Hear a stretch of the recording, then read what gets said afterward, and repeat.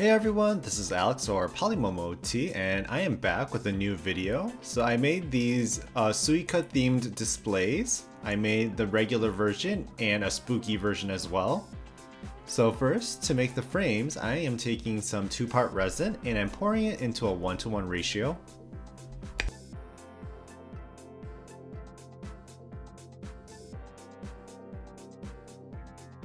Next, I'm adding a bit of purple pigment and mixing it in, and this will be for the Halloween themed frame. And I'm gonna pour that mixture into our silicone mold and let that cure for 24 hours. I also added a bit of heat to pop the bubbles. For the regular display, I added some yellow pigment and mixed that together and poured that into our mold as well.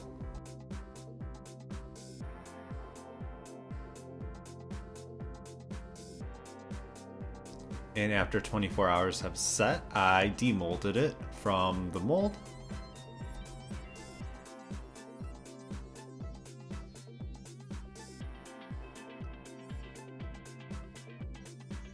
Next, I have these little paper cutouts to size the shapes of the fruit. So starting with the watermelon, I'm taking some light green clay and I'm flattening out to our little template. Next, I'm going to roll out some dark green clay into snakes, and we're going to just wrap it around the watermelon.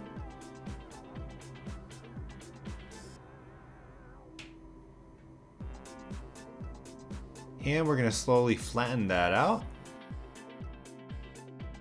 And oops, I forgot to add another stripe.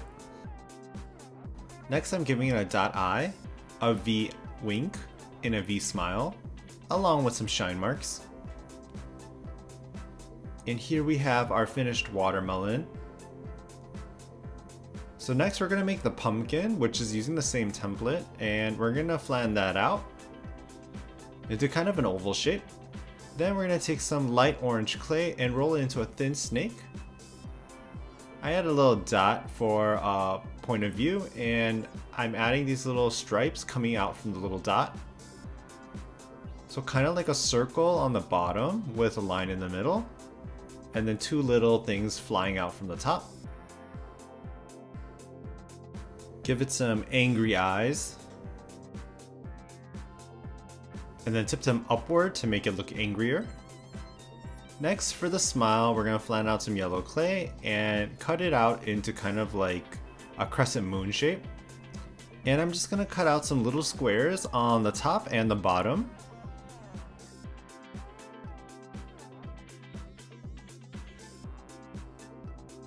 And place that onto our little pumpkin and curl it upwards, make it a little sinister, and a little brown cylinder for the stem. And here's the pumpkin. So next we're gonna make the honeydew melon, which was kind of annoying because it has this like intricate design. So I have a mixture of clay and liquid clay, and I just kind of pulled it into little stringies and kind of spread it everywhere. It's not exact, but it's the best I can do. And I added some dot eyes,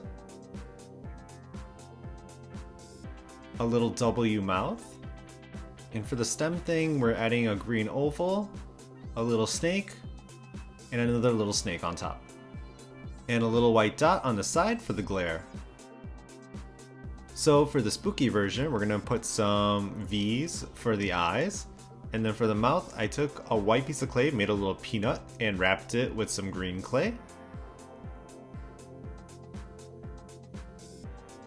And placed that onto our melon.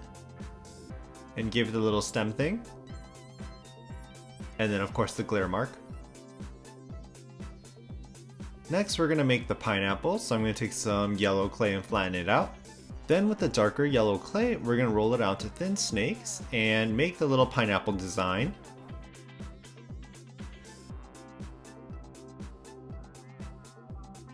And cut off the excess. I added a little green pineapple leaf thing on top. And for the mouth, we're going to take a pentagon shape and wrap it around with brown clay. And we're going to give it some line eyes, and then its happy mouth.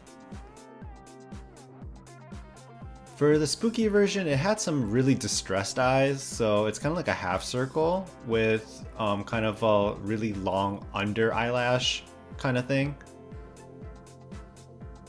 So it had two of those, some lines underneath it, some sad eyebrows, and then a distressed mouth. Next, we're gonna make the little peach, which was very easy. So it's just a pink dot of clay with a little triangular stripe on top and some dot eyes and a happy mouth. And for the spooky version, we're gonna give it some shocked eyes and a shocked mouth. But I think this mouth was a little too big, so let's give it a little smaller shocked mouth. There we go. That looks so much better. For the next one, I think it's a pear, but it's a yellow piece of clay with little yellow dots everywhere. I thought it was a Korean pear, but I don't know what it is. But we're gonna give it some light brown eyes, and then kind of a W mouth. And I just made it an open mouth and a little stem on top.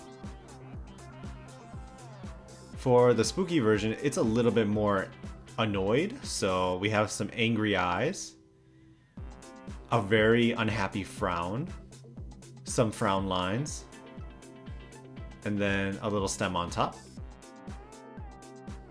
So the next fruit is an apple, so we're going to take some red clay and flatten it out.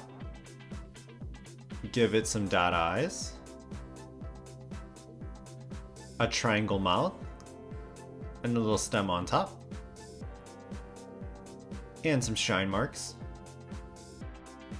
So some of these fruits don't have spooky versions, like the apple and the oranges. So for this orange, we're gonna give it some shine marks, and then a little stem of leaf on top, and some dark orange eyes,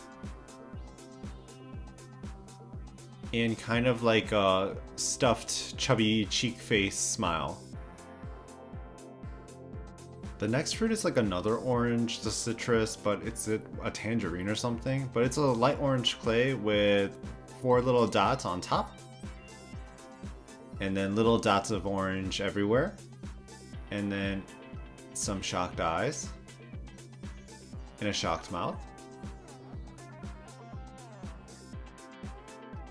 So for the grapes, we're just gonna arrange some purple dots of clay in a certain way. So I made the sides first. Then I stacked the middle on top of everything. And I gave it a little green footprint for the leaf and placed our grapes on top. And then 2 little oval eyes and a little mischievous smile. For the next fruit, we're gonna make a strawberry. So I'm gonna pinch it out into a teardrop shape. And on top, we're gonna give it the little leaf and stem. And I added little dots of yellow clay. And I gave it some half circle eyes and a half circle mouth. And for the final fruit, we have a little cherry. So I have 2 of them because for some reason cherries have a Halloween version. So one are 2 sleepy eyes and a dot mouth.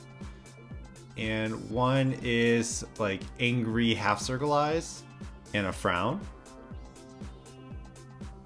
And I gave it 2 Mario flags for the stem and leaf. Next, we're gonna make the cloud. So I'm taking some light yellow clay and I'm gonna pinch it out into, I don't know, like a basic cloud shape. And I'm gonna make kind of indents on the side. And then using my tools, I'm just gonna soften out those indents.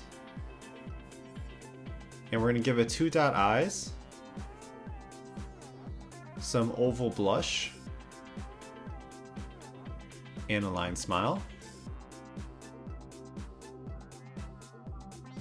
For the spooky version, we're gonna take some brown clay and we're gonna give it a little pitchfork.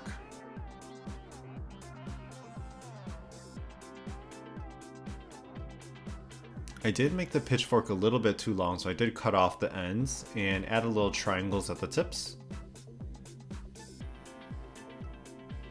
Then we're just going to give it a hand, which is a circle wrapped in purple clay. And we're going to give it some crescent moon eyes, but red. And a mischievous purple smile. And we're going to make a little fang too. Along with some brown devil horns. So here we have the regular Suika fruit, and this is my favorite part of the video, just seeing them all lined up together. So satisfying. I just want to stop here, honestly. And there's just so many fruit. I wasn't sure if it was all gonna fit in this one block.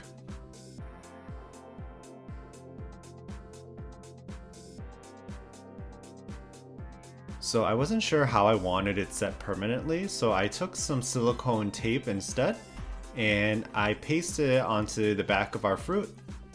And then I could just add it to our little display and not have to worry about not liking the arrangement, because I can always just take it off and rearrange it again.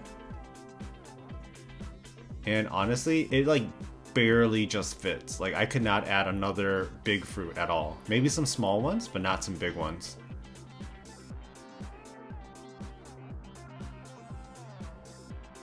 And next I add the little cloud on top.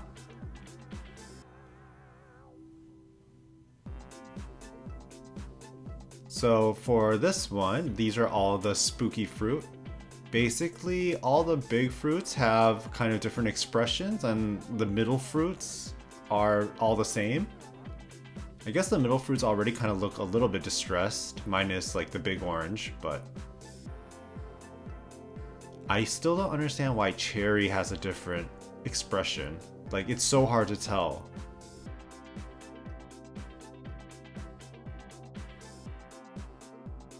Next, I place the fruits into the purple frame. I tried my best to do it as differently as possible, just so it looks different as well.